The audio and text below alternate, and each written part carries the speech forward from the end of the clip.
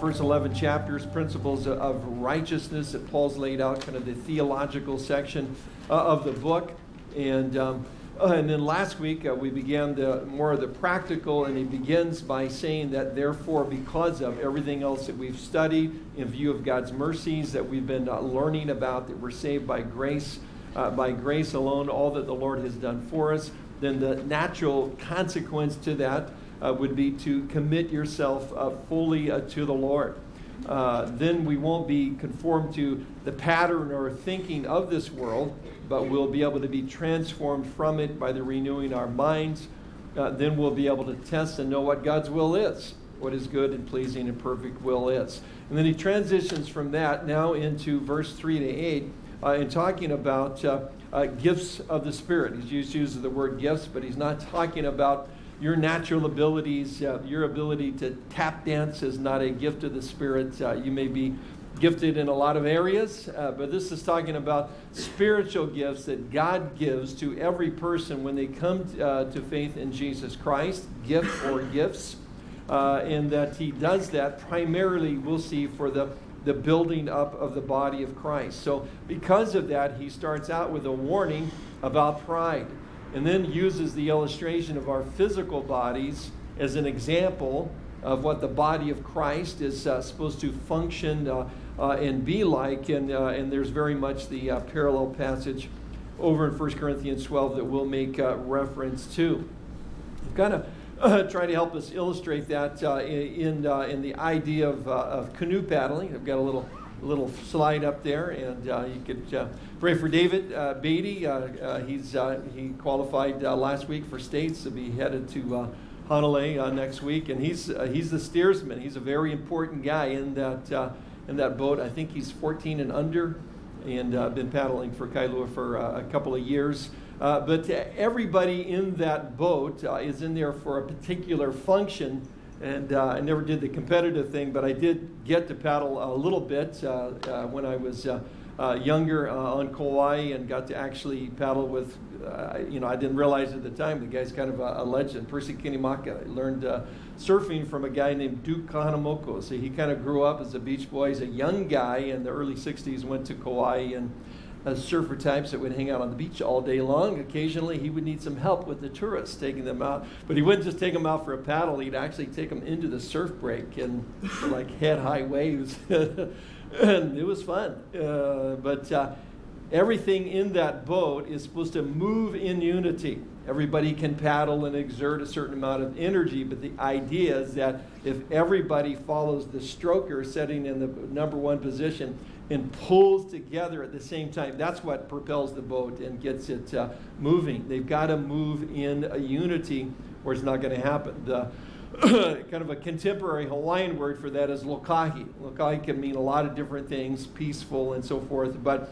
it literally sometimes means to pull together. And that's what needs to happen in the boat if it's going to move forward. And that's what has to happen in terms of the body of Christ, in terms of the gifts and the way they operate. They need to pull together. Same time, a unity.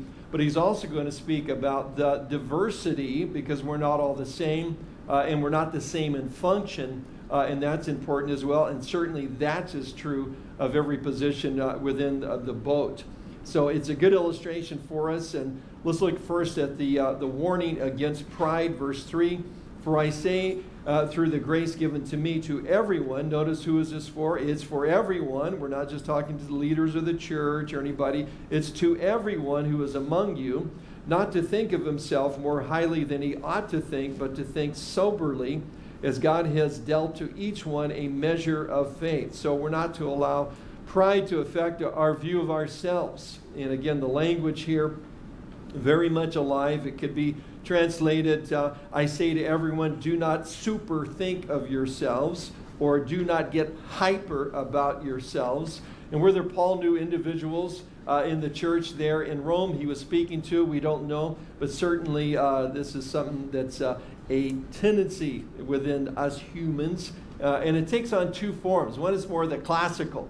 This is the person that we would say is a legend in their own mind, and just a lovely person to be around, the self-elevating braggart. And How many have worked for somebody like that? What do these guys raise at the top? I don't know. But everything's got to be their idea, and you've always got to, plant the seed in their mind first if you're going to get something done so it can be their idea. But it's the person that's elevated. Paul says in regards to functioning within the church, within the body of Christ, when he begins to talk about spiritual gifts, he says, I need to deal with this issue first. And is this an issue in churches where spiritual gifts are prevalent? Well, I can just tell you by experience, it is. They even get into a classification of who's got the most important gifts, although we're going to find out that's crazy because Jesus gives them. We don't get to pick. It's by his grace. It's just what he does. Yet there's a lot of confusion in this issue. And I think it's interesting as he begins, he warns us against pride. The second form of pride is the person that is the person more subtle, the self-deprecating person. Oh, I'm really nothing. I'm just, I don't deserve, and I just don't, And of course, then you want to jump in and go, oh no, hey, you're awesome. You're just a wonderful person. You shouldn't think that way. Oh, thank you very much. Because that's what they wanted, right? They want you to say to them how awesome they are. It's still pride. Either way. And Paul says, don't think more highly of ourselves than we should. No, it's not that we shouldn't think of ourselves at all. There are some things we can think about. The fact that God loves us tremendously. That the Bible says we're his treasure, that we're precious in his sight. Those are all fine things to consider in terms of God's love for me, what he's done for me. But the negative warning here, don't think more highly than you should. Then he gives the positive, but rather think of yourself soberly, or as one translation, NIV says, with sober judgment. Peter uses the same word in 1 Peter 4:7 when he says, but the end of all things is at hand, therefore be serious, that's our word, be serious and watchful in your prayers. It's used in Mark 5:15 when Jesus cast the demon out of the demoniac in Gadara, who, when he has legions of demons in him and so forth, and you remember that scene, and Jesus cast the demons out of him, and then at the end of that verse it says, and then he was in his right mind. That's our word as well. In other words, to be boastful and proud in the context of church, the body of Christ, and spiritual gifts, you're not in your right mind. You're not serious. You're not sober when you're thinking that way, because again, as the title of the message, we're gifted members of one body. Secondly, the pride will not be an issue if we look to the measure of faith God has given us. That's at the end of verse 3, where it says, as God has dealt to each one a measure of faith. Now, interesting, I read one writer that said that measure of faith can also be translated standard. And then he went on to say that the standard of faith, of course, should be Jesus Christ. So if we compare ourselves to the standard of faith, which is Jesus, there's no way we're going to be prideful, because we're going to fall short each and every time. Paul warns the false apostles, writing to the church in Corinth, that when you measure yourselves by yourselves, you're not wise. And that's can be our tendency. Well, because I'm never as bad as the other guy. We can always find someone that's worse than us to elevate ourselves. But when we do that, in a sense, we're not serious. We're not in our right mind. But we also need a measure of faith, and it simply says God has dealt or given to each one a measure of faith. And we certainly need that in terms of the exercise of spiritual gifts. And again, this is a big subject. We're not going to be able to, this is not a comprehensive teaching on spiritual gifts at all. We could spend several weeks on it, of course, because it's mentioned several times in the New Testament. But it is important to recognize that, well, sometimes faith is required just to exercise a spiritual gift. We need faith in God if we're going to be pleasing to him, even to start with. That's what the writer of Hebrews says in Hebrews 11:6. Without faith, it's impossible to please God. We need faith in the gifts themselves. There's some people that don't have faith in the gifts that they're even for today, that they have any impact on our lives at all, regardless of what the New Testament says, regardless of what we see in the book of Acts.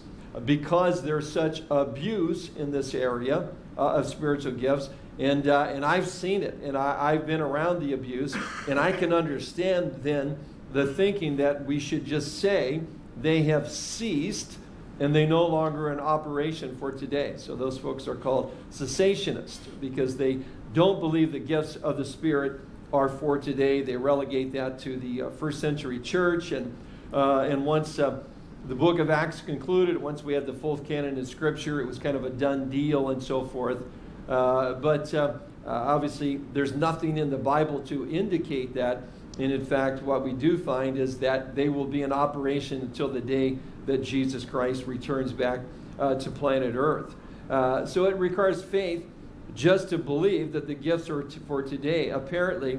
And we need faith in the Holy Spirit and the operation of the gifts. So an important element in spiritual gifts. Now, it's interesting, Paul's larger discourse is in 1 Corinthians. Spends all of chapter 12, spends all of chapter 14 talking about spiritual gifts. I don't think it's any coincidence that 1 Corinthians 13, sandwiched in between, in context of spiritual gifts, is the chapter on love. Love is patient, love is kind, and so forth. The description of what unconditional love is all about.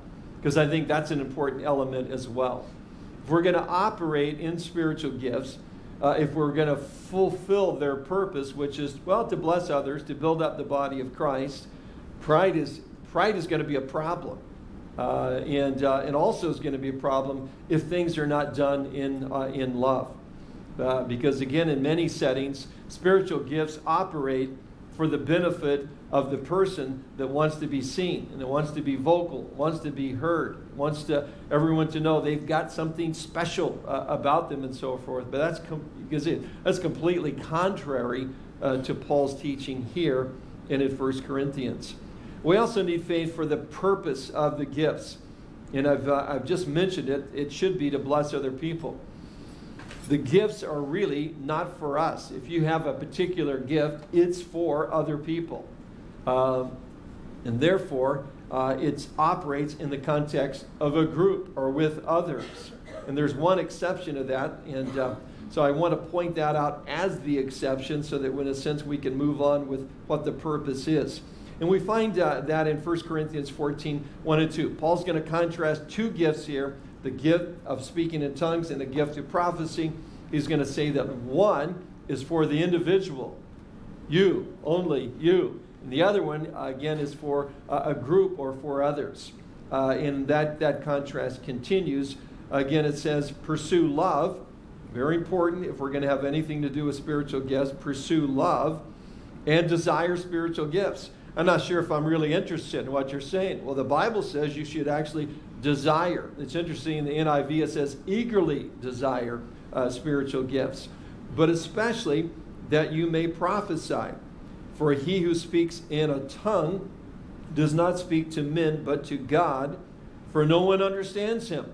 So there's an exception when someone is speaking this is the idea of an unknown tongue that we find in the book of Acts. It's not for the benefit of others, because no one can understand it. It's only for the benefit of that one individual.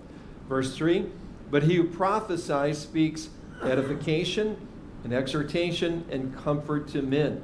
He who speaks in a tongue edifies himself, but he who prophesies edifies the church. So that's the one gift that is the exception.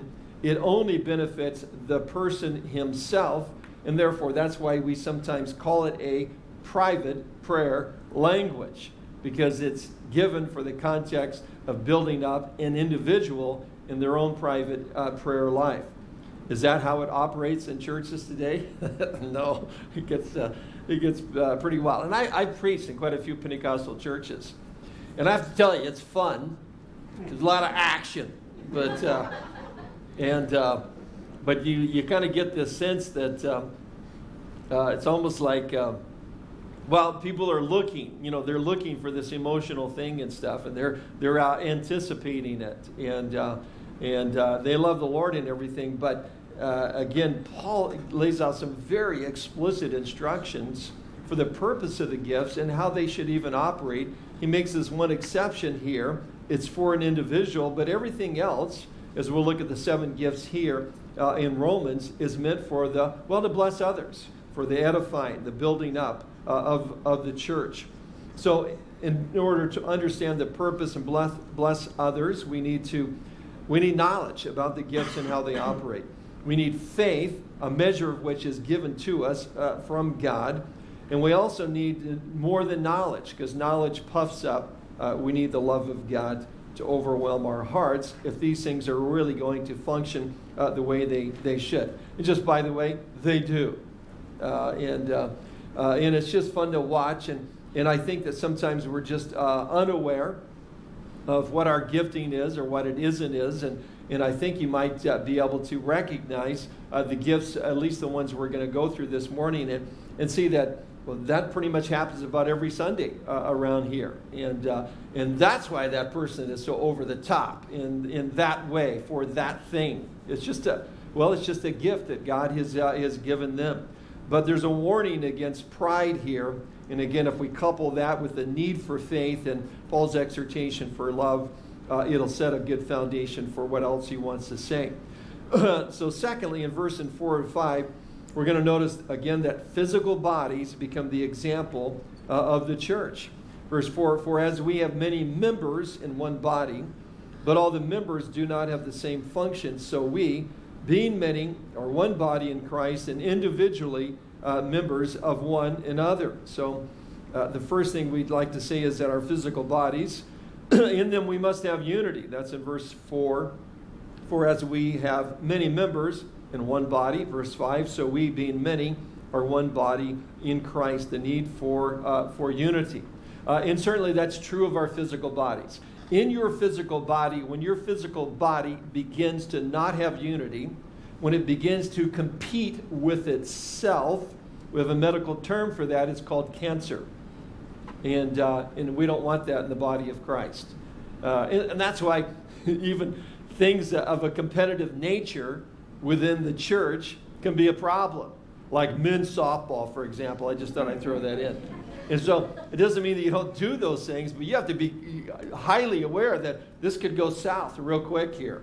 And you have to work really hard at making sure we're redeeming this competitive nature of things. And there's different ways of doing it, but having lousy players helps, because how serious can you get, if you can't even get a hit? So I try to fulfill that role. But no, we had one guy for a while. He had been a serious player at one time and was keenly aware of the problem. So he was just kind of the clown out there, and he would go out sometimes and actually come up to play. And he was a big guy, and he would start yelling and screaming at the pitcher, and I'm going to drive this ball down your throat. I'm going to blah blah blah blah blah and all this stuff. And then it's like, what is he doing? And then the pitch would come, and then he would swing and miss and spin like 3 times in circles like a cartoon character, and then fall flat on his back. It's like, okay, we're having fun again. But competition, not necessarily good. Unity, not competition. What makes us one? Well, we have the same nature. Peter talks about that. We've been studying about it in Romans. When we come to faith in Christ, we're born again. We receive a new nature. Peter says, by which you have been given to us exceedingly great and precious promises, that through these you may be partakers of the divine nature. That's a new nature, the divine nature. Having escaped the corruption that is in the world through lust. And it's fun. I mean, to have this unity, that when we come together, there's this commonality, because we're all saved. We've all had our sins forgiven. We're given a new nature. We love God. We love His Word. There's just that we can be completely diverse in so many other ways, but at the same time, there's this unity that can be there and should be there. Jesus says in John 15:5, the classic, I'm the vine, and you are the branches. It's all of us. There's this commonality in our relationship with Christ. In John 17, when Jesus is praying for the church, this is what He's praying for. That they all may be one, as you, Father, are in me, and I in you, that also may be one in us, that the world may believe that you sent me. Jesus is here praying that people would see a distinction and a difference in our unity and in our lives, and by it they would know that God the Father had sent Jesus into this world. He continues on in verse 22, and the glory which you gave me, I have given them, that they may be one just as we are one. I and them, and you and me, that they may be made perfect or mature in one. Very important, obviously, to Jesus. We don't have too many prayers where he's specifically praying for the church yet to come, but this is one of those prayers in John 17, talking about unity. The second thing is our physical bodies have diversity. As we mentioned in the outrigger canoe example, again, they have to pull together, but there are different positions in that boat, and they all play a different role. They all play a different function, and Paul goes into detail about that in 1 Corinthians 12. We all can't be an eye. We all can't be an ear. We all can't be a toe, but we need everybody for the body to function, and certainly we need that within the church as well. We see that in verse 4. But all the members do not have the same function. So we, being many, are one body in Christ. We don't have the same function. We all do different things. And that's going to become evident in terms of our giftings. And again, one of the reasons we want to recognize whatever gift or gifts that we have so that we can function in them, grow in them, so then all the functions, all the places in the boat are filled, and we're moving forward in unity, and God's kingdom is being built, and it becomes a witness to the world that Jesus has come. The great scholar F.F. Bruce says, diversity, not uniformity, is the mark of God's handiwork. It is so in nature, it is so in grace too. And nowhere more so than in the Christian community. Here are many men and women with the most diverse kinds of parentage, environment, temperament, and capacity. But be able to have this diversity and the unity at the same time. And we probably got more of it here in Hawaii than about anywhere else on the planet, oh, by the way, in terms of our diversity and yet the unity that we can have, just in terms of our backgrounds and where we come from. And it's just such a blessing to be able to come together. And it's such a witness to the world. I just remember one of the, doing that when we used to do kayaking trips over on the Big Island. And one of the guys we brought with us was a friend of my brother-in-law's who came, wasn't a believer, but he agreed to come on the trip. And we had Bible studies and worship times. We have a great time and stuff. And after about the second day, I asked him how he was doing, what he thought of things. And he said, you have to appreciate it's a little local terminology. He goes, oh, this is better than Vegas. Took that as a compliment. From him, I took that as a compliment. Better than Vegas. I said, why? He says, oh, you guys, you got some kind of natural high or something. Because we're all laughing and hollering. He goes, yeah, you're not even drinking, nothing. Because we weren't. And but we just have a good time. And it's the diversity with the unity can be such a witness to the world. Paul uses, again, the same picture, as I mentioned in 1 Corinthians 12:4. There are diversities of gift, but the same Spirit.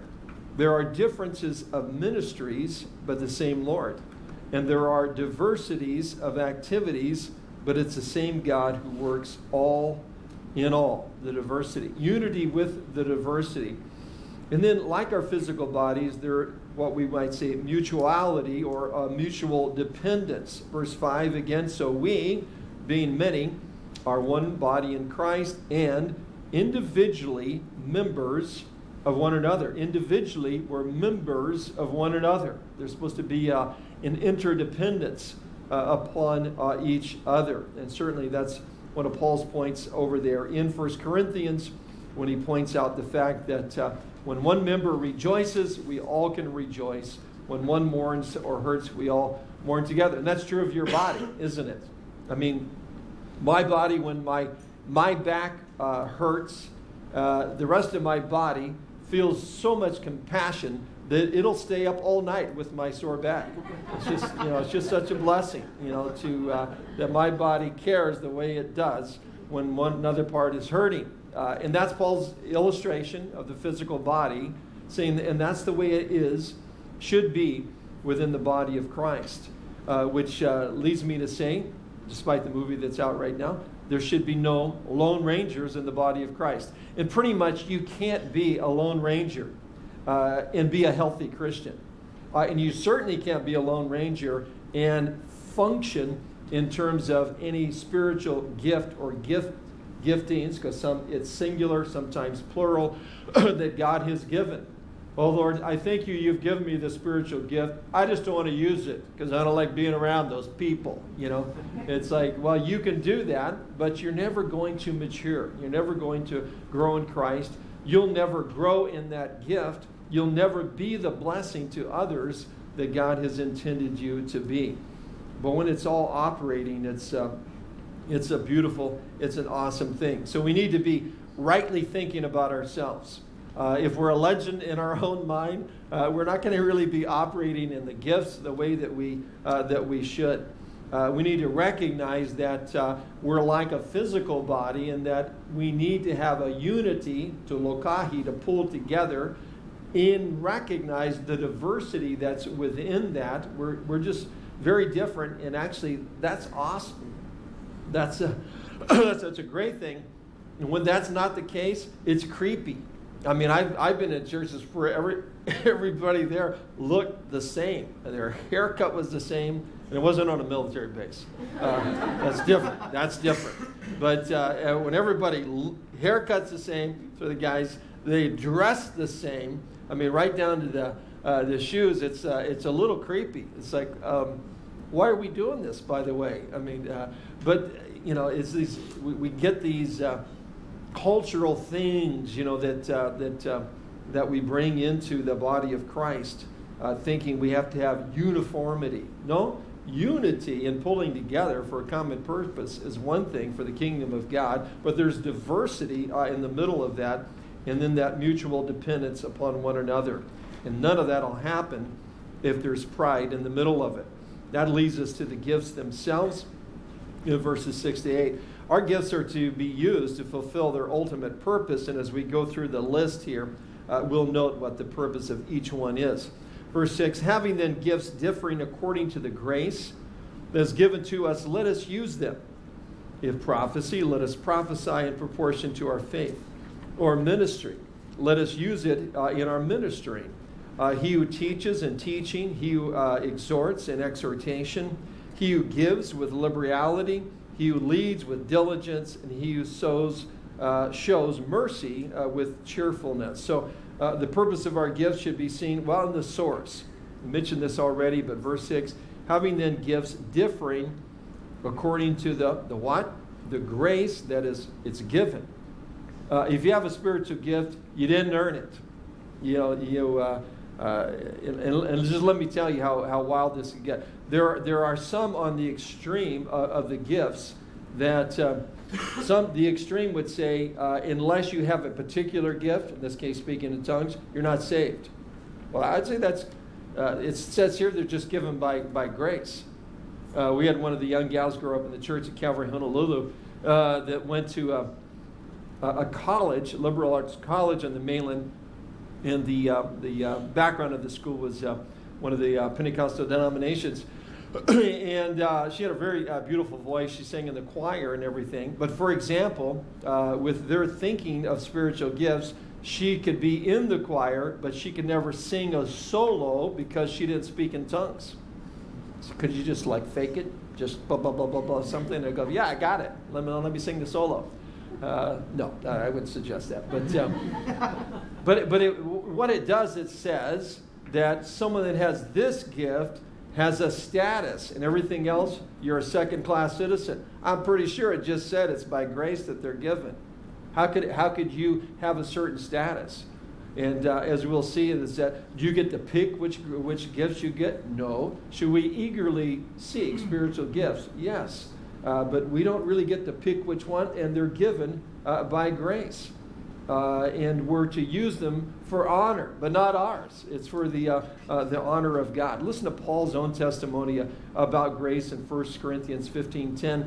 But by the grace of God, I am what I am. He says, the only thing I got going for me is the grace of God. And his grace toward me was not in vain. But I labored more abundantly than they all, yet not I, but the grace of God which was in me. Who I am and what I do, Paul says it's all by the grace of God. And that's true of spiritual gifts as well. And we should see that as the source of spiritual gifts, God's grace. Secondly, the purpose of our gifts should be seen, well, there's a few simple truths about it. And I just kind of wanted to run through a couple of things. Some I've already mentioned because it's such a big subject and there's so much misunderstanding out there. One is that we all have a gift or gifts. No Christian is left out. We started this thing. He says, and to everyone. He's speaking to everyone. Over in 1 Corinthians, when he spends more time on this, in 1 Corinthians 12:4, he says there are diversity of gifts. Some of this I've already read, but I'd like to get a running start here. There are diversity of gifts, but the same Spirit. There are differences of ministries, but the same Lord. And there are diversities of activities, but it's the same God who works all in all. But the manifestation of the Spirit is given to each one. What's given? It's given to each one. Everyone? Yeah. The manifestation of the Spirit in terms of gifts is given to each one for the profit of all. For to one is given the word of wisdom through the Spirit, to another the word of knowledge through the same Spirit, to another faith by the same Spirit, to another gifts of healing by the same Spirit, to another the working of miracles, to another prophecy, to another discerning of spirits, to another different kinds of tongues, to another the interpretation of tongues. But one and the same Spirit works all these, distributing to each one according as he wills. I wanted to sign up for the miracle one. That sounded very good to me, you know. No, don't get to kind of sign up. What do I got to do to get that one? Well, you don't. They're just, it's Jesus decides. You could pray. You could pray. I kind of like that one, Lord. I try to use it for your glory. I think you can do that. But basically, Jesus gives these gifts by his grace. Nobody deserves anything. And it's for the purpose of edifying, blessing others, with that one exception when you're alone and you can use that gift if you have that particular gift. But different kinds of service, he says, that's opportunities.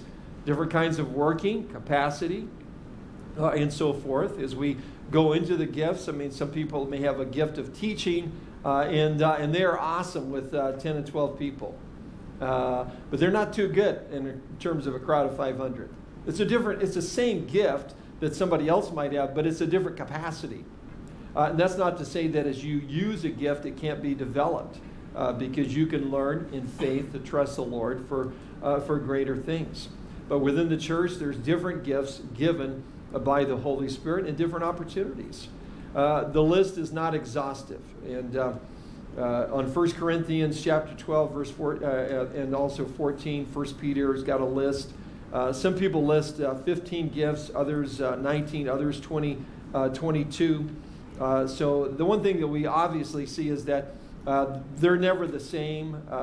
Some of them are mentioned more than once. Some of them are only mentioned once. I don't think any of them are meant to be exhaustive, because I'm pretty sure I didn't see the gift of hula in there, and I'm pretty sure that's one of them, for example. But different gifts can be used by God. In terms of our list here in Romans, some would say that it's a sampling and that there are more, and I think that's true. Some would say it's a summary of all the other gifts, and there's other gifts kind of fall into one of these categories that are here. I'm not sure that that's true, but I think they are there to illustrate Paul's point. I'm not going to give you all the gifts. For example, here's some gifts, and they are not going to function if pride is an issue. They're not going to function properly if you don't see yourself as one in the body of Christ, recognizing the unity that you must have. For example, there is no gift of criticism. I just thought I'd mention that. Somebody may think they have that. I'm good at it. Pretty sure it's a gift. I just lay it on anybody about any time. No, that's not helping us here. That's not. You go back to the unity. Yeah, that's diversity, but it's not going to help us in the unity category. No, that's not really a gift. Gifts are, I like what one writer said, gifts are not to be utilized as Christian zodiacs. There's a Leo, there's a Pisces, there's an administrator, there's a teacher, there's an Aquarius. No, it's not to pigeonhole people, to say that they have that one gift, that's all they do, that's what they're all about, and so forth. Whether you have the gift of mercy or not, if the trash can's full, just take it out. It's, if you have the gift of mercy, you might already be on it. But, there's the gift of giving. No, that doesn't leave you out. I don't think I have that gift. I'll just keep all my money myself, unless the Lord gives me the. No, we all show mercy. We all can show hospitality. We can all help. We all get. So these are, in some sense, there's just things that we function as the church. But the gifting part is when somebody has something, and it's just, wow, that's kind of over the top there. He's really good at that. I'm amazed at. And I can just tell you from just kind of a Calvary Chapel background, it's a little different now with guys like Pete that get raised up to go to Bible college and do internships, and they're getting really so much more equipped before they go out to minister. But kind of in my era, you just did what you did for a living. You started teaching a Bible study, and then somebody like absolutely not knowing what you're doing, and then Bill would say, okay, and I want you to give the sermon on Sunday. Why? And then you go through all the trauma of over that. And but what's amazing about that is listening to some of the other guys that got raised up at the same time, and guys that are working in grocery stores, guys that are working for Hawaiian Tel, and it's like zip as far as theological training background. They give up and give us pretty good sermons. It's like, wow, that was pretty good. The gift of teaching. See, it really wasn't. It was just the Lord gave them a gift, and they got up and read the Bible, and they explained it, and man, they did a pretty good job. How did you do that? A lot of training? No, I don't know. I'm not really sure what happened there. I just did the best I could. And I've heard lots of guys and gals like that. And the only explanation for it is this idea of teaching or gifting in operation. It can be a great blessing. Again, the gifts vary from one person to another. Again, are all apostles? No. Are all prophets? No. Are all teachers? No. Are all workers of miracles?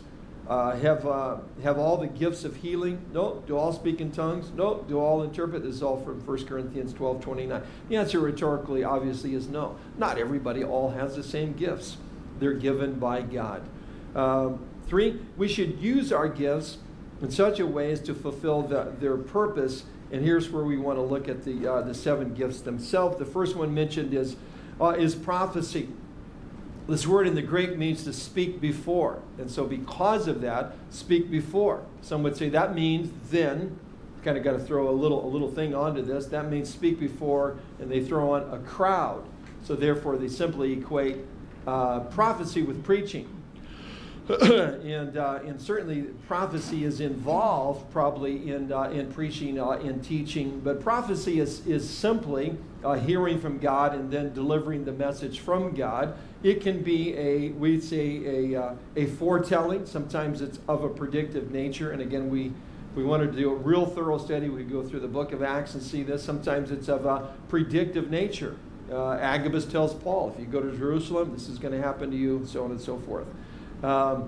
Sometimes it's just a foretelling. It's just a word, or it's a phrase, or it's a little thought that's meant to, well, Paul gave us the definition of it. It's got to be there for the encouragement or the exhortation, or to bring comfort. If it doesn't fit in one of those 3 categories, then it's not a prophecy and it's not from the Lord. And Paul tells us and gives us the instruction, when somebody gives a prophecy, then we're supposed to listen and see if that aligns with the Word of God and the character of God, and then judge what we hear. And so therefore, when somebody, and I have people come up to me periodically and go, oh, Pastor, I was praying this week and I got a word from you, and I think they mean a word of prophecy. And great, and they tell me what it is. I'm under no assumption that it's really the Lord. But it could be, so I listen very carefully. And sometimes I think it probably is, because I was praying about that very thing. I was concerned about that very thing, and it just it just fit like a glove. That was from the Lord. What a blessing, thank you. And other times it's like, okay, well, peanut butter on Thursdays. I may hold off on that. I'll see. That's, God bless you, It's just like, wow, I don't know where that came from. See, our problem is sometimes in churches where this is really emphasized as the prophecy is given in King James with a quivering voice. Thus saith the Lord. You know, it's like, you know, if the guy's really good at it, it's like, pretty sure that was from the Lord, man. You know, I mean, I got chicken skin. I don't know about you. It's like, well, you know, so, you know, it doesn't help if the guy tries to psych you out with the way he's giving it. But sometimes that's the way it comes across. But it's supposed to be given in such a way so that we can rationally kind of think this through. Is it really from the Lord? And many of you may have that gift, and the Lord may speak to you for it. It could be a blessing to someone else. So would that take faith to walk up to somebody and go, you know, I had a word this week, you know, from the Lord, and I just might be a blessing to you? I thought it takes some faith. Well, what if he thinks I'm an idiot? Well, he might think you're an idiot, you know. So trust the Lord. And but a beautiful gift that can be a tremendous blessing. What's the purpose? It fulfills a spiritual need. Prophecy fulfills a spiritual need in our lives. Ministry or serving is task-oriented. It fulfills a practical life. I call people that have this gift, they could do a Nike commercial because they just do it. They just do it. They see something, they just do it. They come down the hallway and the lights burn out. They find one and they put it in. They just do it. They don't go to say, do you have a light bulb committee? Well, not actually. Well, how would I get the funding for a new light bulb if we needed a new light bulb? Well, I guess you know, I don't know, talk to Bonnie. Maybe we got some petty cash. Boy, what do you need? There's a light bulb. Here's $5. Go buy a new one. Put the bulb in. Is that all right? Trust me, it's all right. But you know, the people that have the gift aren't even asking. They're on their way to Safeway to buy the thing or whatever. And we could go other examples, but it's just, again, it's just we all want to be helpful. We all want to be serving, the servant nature of Jesus. But people that have this gift, they just go take care of it. They just do it. Gary was down here yesterday morning loading somebody's leftover furniture that they dumped by the dumpster on the top of his red truck, and we got it to the dump and tossed it and everything. But he's been doing that for months, trying to make sure people don't dump stuff back there. Is that because I asked him to do that or told him to do that? No, he just saw it and said, man, we're getting rid of this stuff. You know, hauling stuff to the dump, is that like high on your list for spiritual gifts? That's it, but it's over the top. Gary's awesome with stuff like that. And when you see that, you just go, that's the Lord. You know, it's just a spiritual gift. Not sure I want that one. Dump, I don't know. Teaching meets an intellectual need. It instructs the mind. It's concerned about knowledge, and it's probably in a sense a problem in the body of Christ, because there's probably not enough teaching, because it's supposed to be intellectual. It's supposed to meet the intellectual needs that we have to grow in the knowledge of the grace of our Lord and Savior Jesus Christ, to learn the Scriptures in context together. Because a lot of times on Sunday morning what you hear is actually exhortation, which is our next gift, which meets an emotional need. So a sermon that simply meets an emotional need is exhortation, actually, not actually teaching. But what the body of Christ needs, it actually is probably a little more teaching from the Bible. And again, the teaching, you know, could be a gift, particular for kids. And if you want to see somebody that's gifted teaching kids, if you could be a fly on the wall, watch Tricia with those kids over there. Those kids come alive. Even after about a month, they start changing, and they're excited about what they're learning and stuff. She's very, very gifted at it. And again, these are, you know, we can have natural abilities and so forth, but when it comes to the Bible and spiritual things, when it's kind of over the top, it's really just the grace of God, and it's from the Lord. Exhortation, as I mentioned, encouraging, is the idea to come alongside, is what it literally means. Certainly a great gift if somebody's involved in counseling or ministering to others on an individual basis. Again, meets an emotional need. And if you kind of wanted to see what that looked like, you could go out to the ice palace and watch some parents teaching their kids how to ice skate for the first time, put the skates on, they get out there. given the fact they both can ice skate. And if you watch them, their kid in between, sometimes the skates aren't even on the ice because they each got one hand in there. That's a picture of encouragement, to come alongside and lift someone up and give them the ability to go forward and be able to do something they wouldn't be able to do otherwise. And a very important gift. And you could, try. I'm really fighting the temptation to be telling all of you what your spiritual gifts are as I see them in operation. But would you say that my wife has the gift of exhortation? Yes. Yeah, absolutely. I mean, and that's why people want to be with her, talk to her, hear her, because she will lift you up. And a little exhortation sometimes as well, but it's a gifting from the Lord. Giving, it meets a financial need, obviously. The idea of generosity or with simplicity refers to the motive of giving. There should be a single motive, and it should be for the glory of God. And some of you have the gift of generosity, and it's a blessing. I don't see what people give in the church. I don't want to see. I see a little statement at the end of the week, just the amount and kind of how we're doing. And sometimes there's a note if there's something that's just like over the top, like when somebody puts a $10,000 check in the offering, they figure maybe I should know that, and that happens. There are people with a gift of generosity in the body of Christ.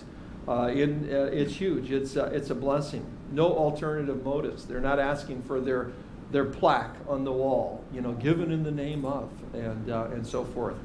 As I built windows in churches for years, there was always sometimes I would have to meet with the donor whose plaque was going to go under the window I built, and I didn't care. It's how I earned a living. I was just there to build the window, but I understand, the mentality. But that's not what's being spoken about here, with a single purpose. Leadership. This meets organizational needs, and certainly we need people that exercise spiritual leadership in terms of people that are leading ministries, that are overseeing things. And the idea is when you do it, don't just wing it. The idea, when you do it, be serious about it. It's for the Lord. And then mercy meets physical needs. Again, takes many forms, hospital visitation, aiding the poor, and the idea of when you do it cheerfully or with, again, the right attitude. Nobody needs to be in a hospital room, have you come visit, and have you say, "You look terrible." No, that's not exactly. People do that.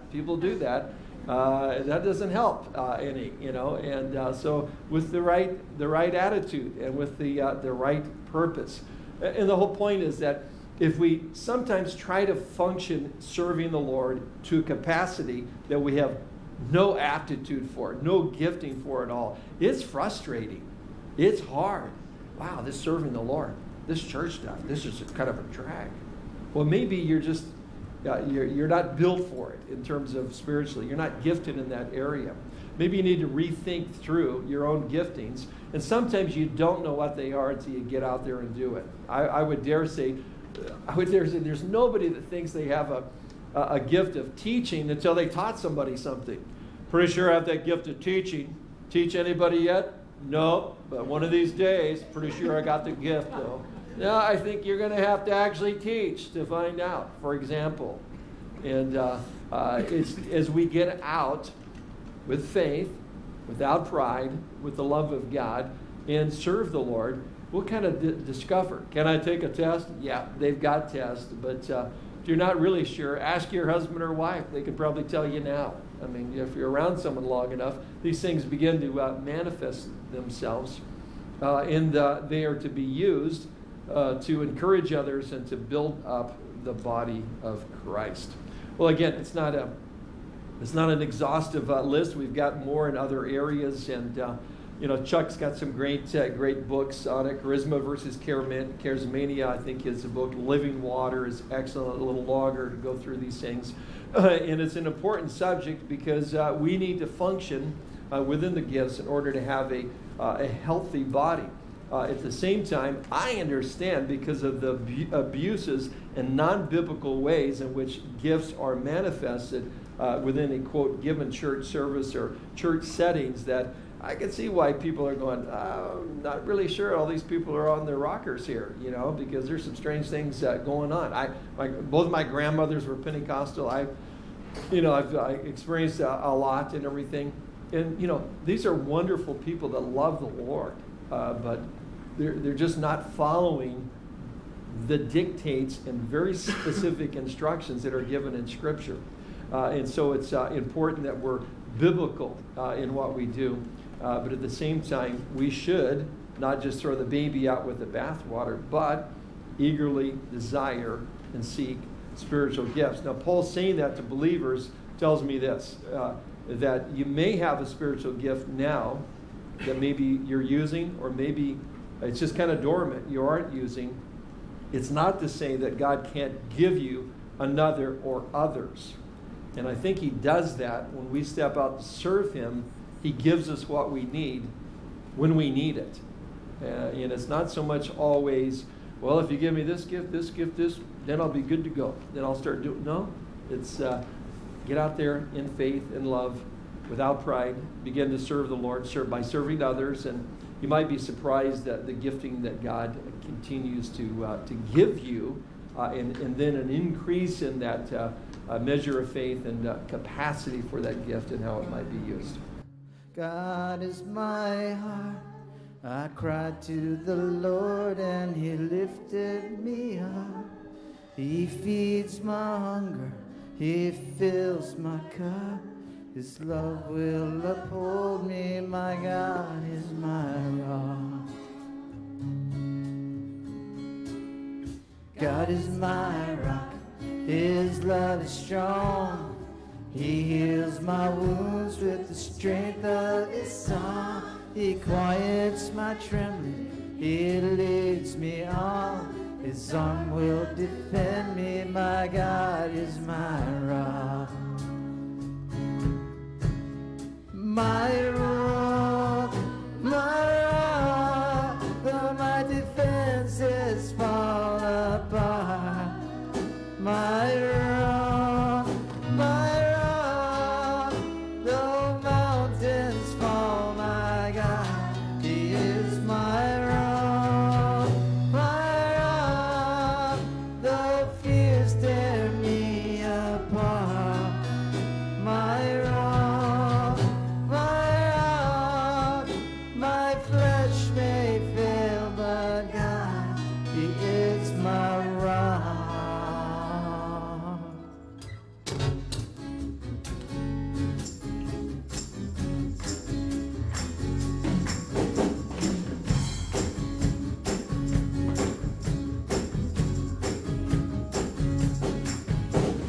God is my rock, God is my rock. I cried to the Lord and he lifted me up. He feeds my hunger, he fills my cup. His love will uphold me. My God is my rock.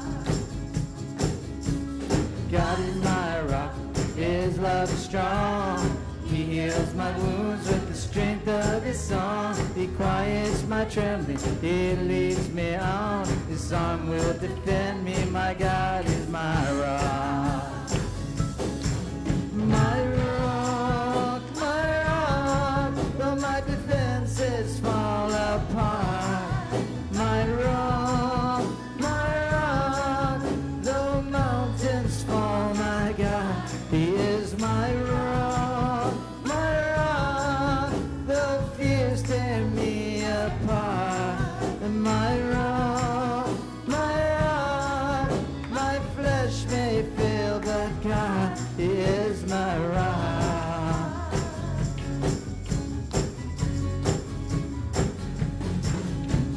God is my rock, God is my heart. I cried to the Lord and he lifted me up. He feeds my hunger, he fills my cup. His love will uphold me. My God is my rock.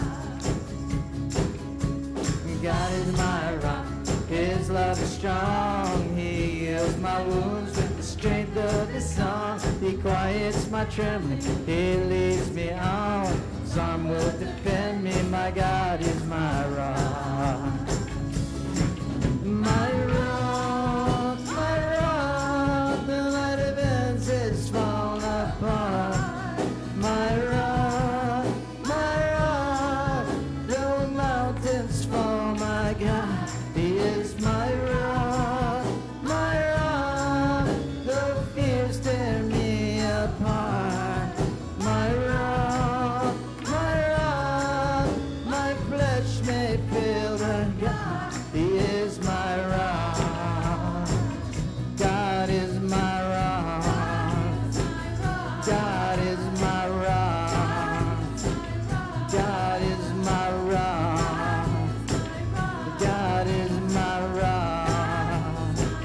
God is my rock. God is my rock. God is my rock.